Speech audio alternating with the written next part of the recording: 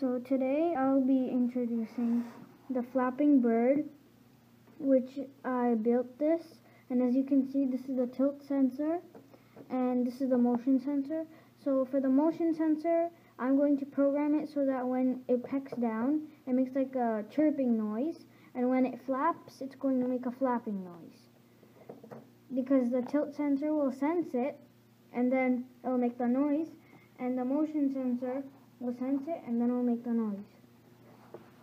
So this is for the motion sensor. So look here.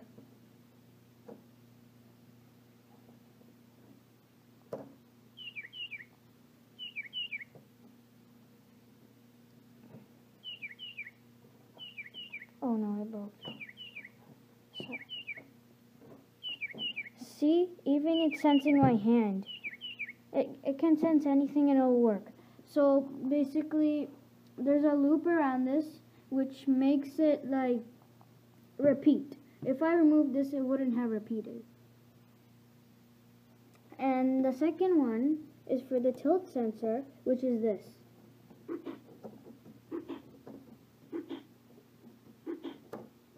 So basically the tilt sensor is bending that way, which I showed in here. It's bending that way, and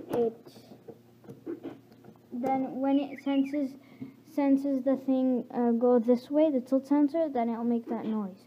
And for this, it just senses anything, it'll make the noise. And so that's the flapping bird program.